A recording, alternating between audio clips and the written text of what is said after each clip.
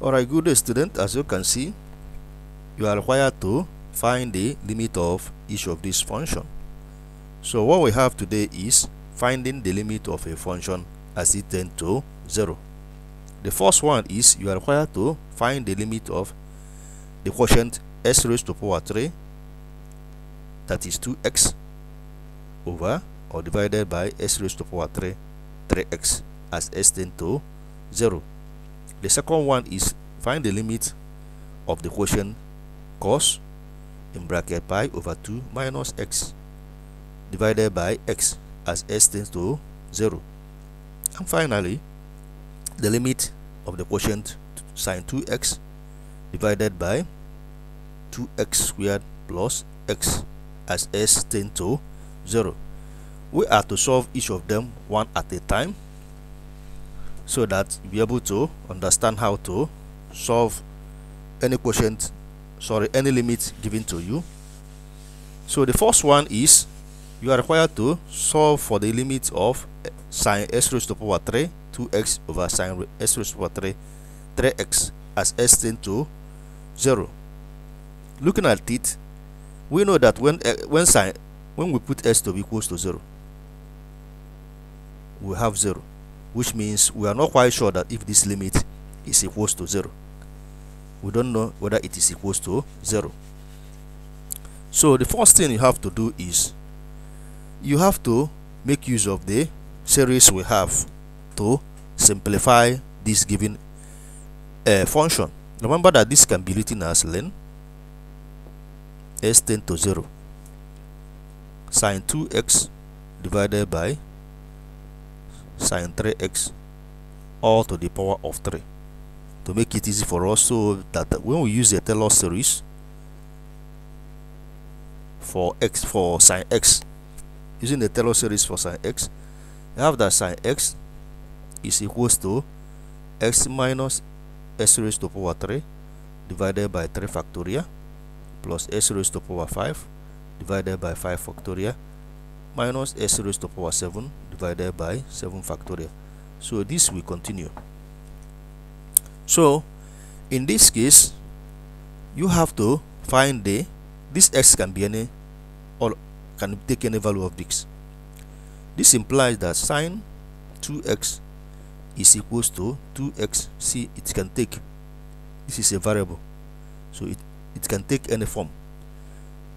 2x minus 2x raised to power 3 divided by 3 factorial plus 2x raised to power 5 divided by 5 factorial, and so on and so on. So the next is you have to do for sin 3x, and the sin 3x is the same as 3x minus 3x raised to power 3 over 3 factorial plus 3x raised to power 5 over 5 factorial, and so on. In this case, we can only take the first term of the quotient. We take the first term of the quotient, because the reason is that other terms of the quotient, when we substitute 0, when we substitute s tends to 0, the result will give us equals to 0. So we can ignore other terms and take the first term only. I hope you understand it. So we take the first term only. The first terms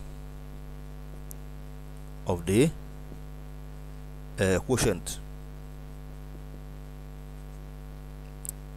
are taken only. The reason is that if we substitute when s tends to 0, other terms will also tend to 0, so it's of no need. Now that we have already arrived at this point, the next thing you have to do is to take the first terms. So from here, this is the first term. This is equals to now limit s tends to 0 in bracket, take the first term, 2x divided by 3x to the power of 3. So we take the first term, 2x over 3x to the power of what? Power of 3. Notice that there is s in the denominator and also there is x in the numerator. So in this case, s cancel out, and this gives us lim s tend to 0 in bracket 2 over 3 raised to power 3, and this will give us 2 raised to power 3 is 8. 3 raised to power 3 will give us 27. So that is what you are required to solve. You can approximate it using a calculator. This gives us 296 to 3 decimal places. So therefore, len s tend to 0 sine raised to power 3 2x divided by sine raised to power 3 3x is equals to 8 over 27. Is equals to what? 8 over 27. Or you can write it in the decimal point. Leave your answer to 3 significant figure as 0.29 what? 296. So having solved the first one, the next thing we have to do is to look at the how we can solve the second question.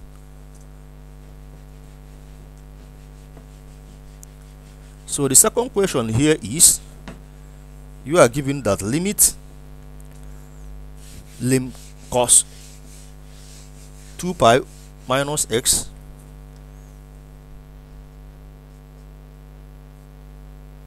have lim s tend to 0 cos in bracket pi over 2 minus x divided by x.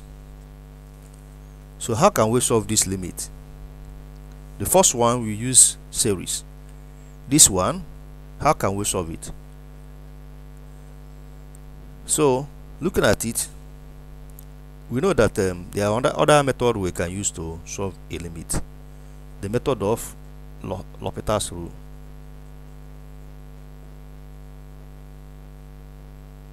Hopital's what? Rule. This is easy because we know that if you differentiate the first one, the numerator, and differentiate this denominator, this value will give us 1, so that we can concentrate on the numerator. So by Hopital's rule, for a given function, lim s tending to 0 u over v is the same as lim s tending to 0 differentiation of the first the numerator and the differentiation of the second the denominator. You differentiate separately. You don't differentiate the method you use in calculus. You differentiate each separately, not as a quotient, but as a separate entity. So from here we know that we can now say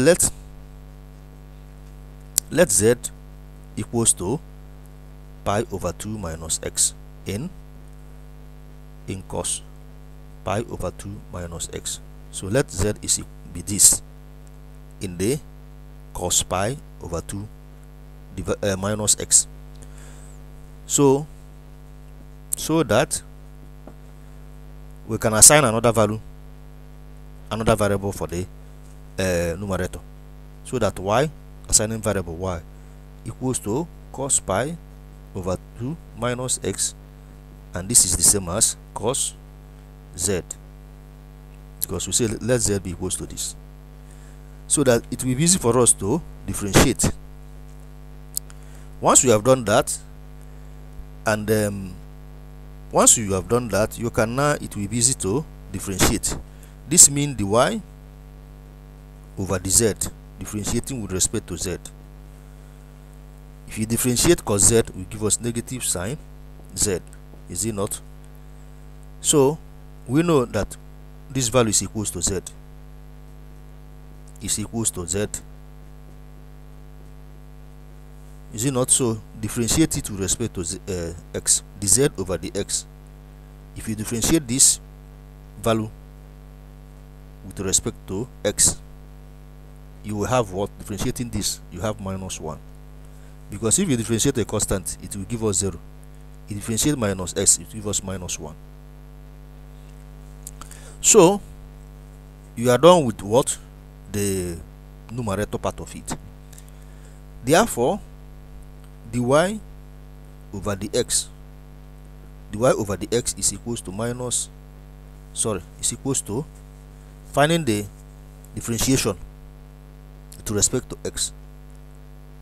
This is the same as dy over dz times dz over dx. So from here we have that dy dz is equals to minus sine z multiplying what? Dz dx.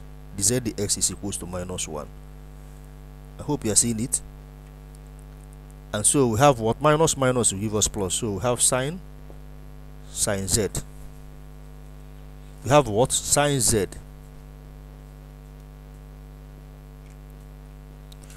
So once we have gotten sine z, you can bring it here.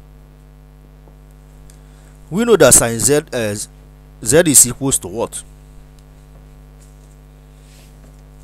We know that z, we now have that dy over dx is equals to sine z.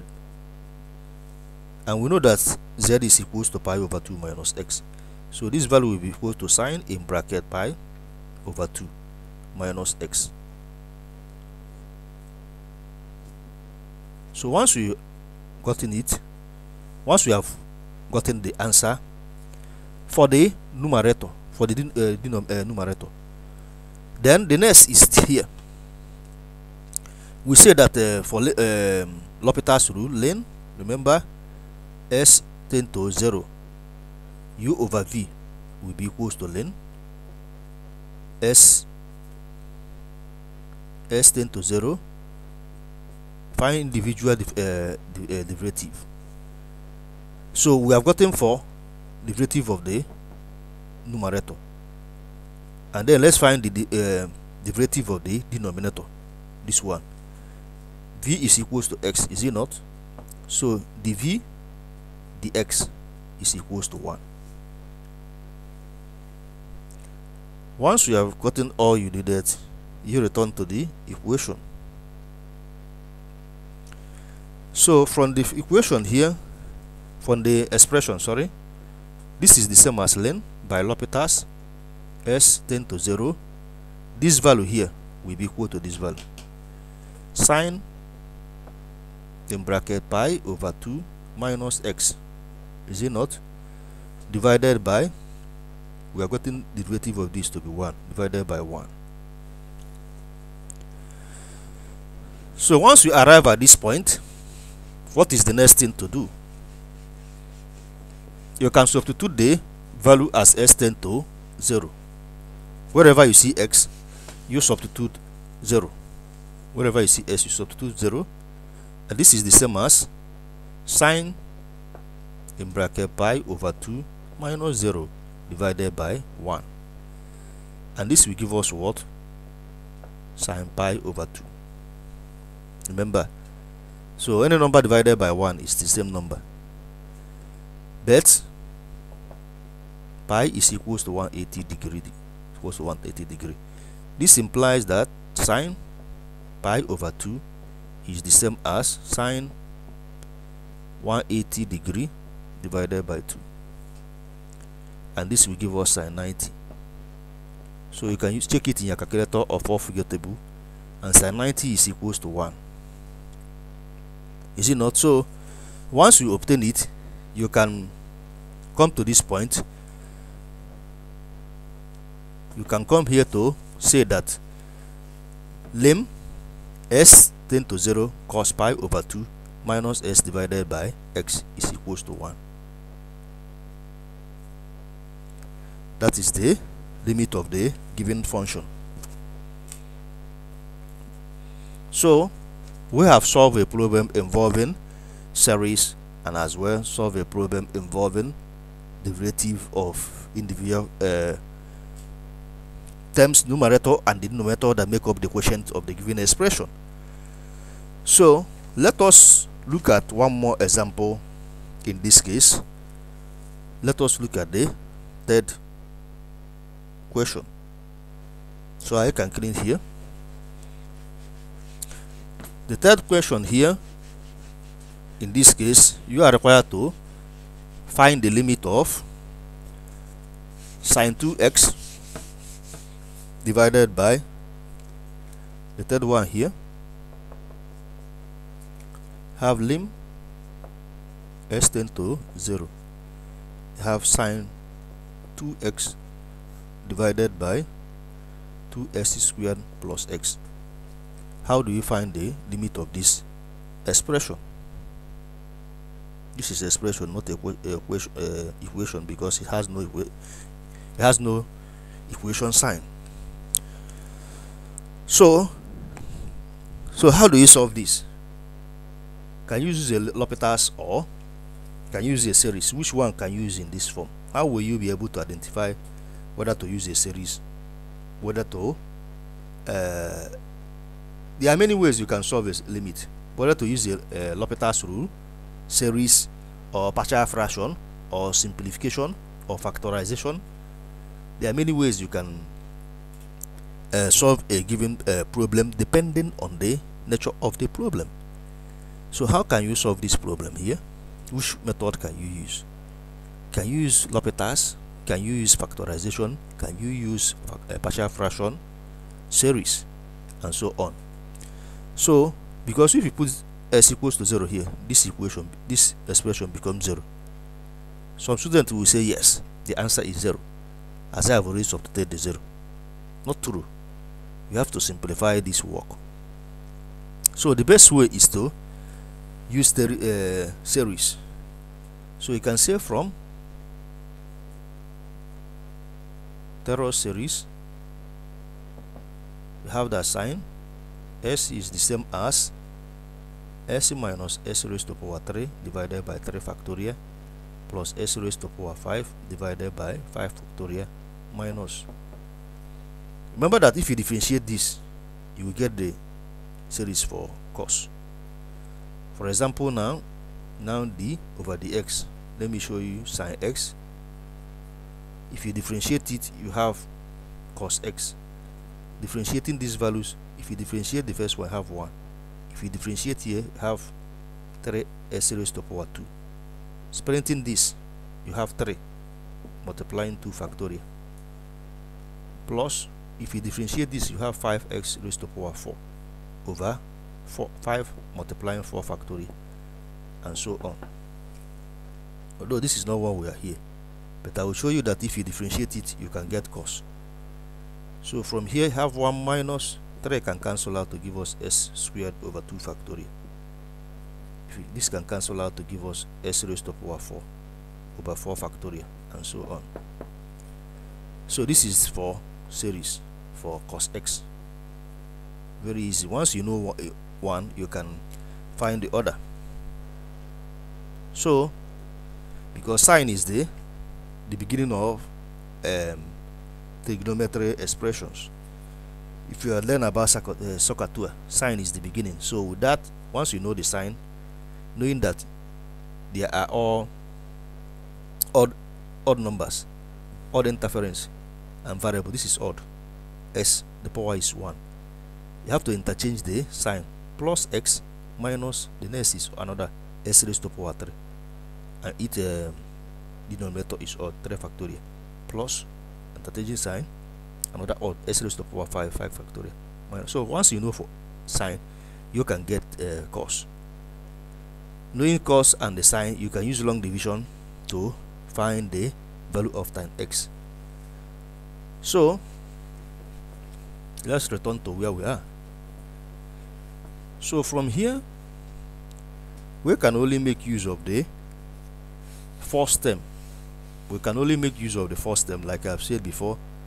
Take only the first term, as other terms will be equal to 0.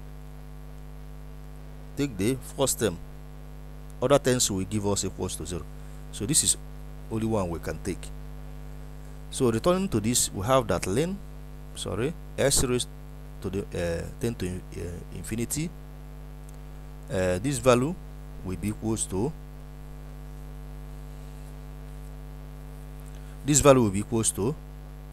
alright, this is for sine x. We are looking for sine 2x, so sine 2x is equals to 2x. This is just a variable. Wherever you see x is up to 2x minus 2x raised to power 3 divided by 3 factorial plus 2x raised to power 5 divided by 5 factorial. So take only this one. So sine 2x is the same as 2x divided by, you can interchange it to be x plus 2x, because plus is closed under addition. Whichever one you write is the same. A plus b is the same as b plus a. So which one you write, it is the same. They are equal. So this is equals to, the left hand side is equals to what? The right hand side. The next thing you have to do here is to use long division. Although it is easy, use long division to simplify the quotient. If you use long division, if you use long division, you have x plus 2x squared. Here is x. You have here 2x. So 2s divided by s will give us 2. 2 times x will give us 2x. 2 times plus 2s squared will give us 4s squared. You subtract. 2s minus 2s will give us 0. So minus will be here. This multiplying plus will give us minus, plus will give us minus 4s squared. So this can be written as, this value here, 2x over x plus 2x squared is the same as 2, which is the quotient, minus this minus here, 4s remainder divided by the divisor, divided by the divisor, s plus 2s squared. So that is it. Once you arrive at this point, you have already solved it. So from here, we can substitute back this value here. So, and this here, this value here is equal to 2. Right, let me write the length is equals to length s 10 to 0 when I have 2 minus 4s squared divided by x plus 2s squared. You see it, so it's already solved. So from here, wherever you see x, you put 0. Have 2 minus 4 in bracket 0 squared divided by 0 plus 2 0 squared. All of this will cancel to 0. So 2 minus 0 will give us 2. So this value here, length sine 2x divided by 2s squared plus x as s tends to 0 is equals to 2. So this is how you can solve this problem involving limits. We have seen 3 different methods you can use to solve problems of different types. I hope you enjoyed this lesson. Before you go, please do me a favor, just kindly subscribe to my channel. Since it's free, you have to pay nothing if you have a Gmail account. If you haven't, please just use 2 minutes to rate it and subscribe to my channel, so that whenever there is new update, once you click the notification button, you will be the first person to receive the new videos. That will help you a lot in mathematics, in examinations, homework, internal and external examinations. Like and share so others will be aware of these videos I'm giving to you freely. I hope you enjoyed this video. See you in the next lesson. Bye for now.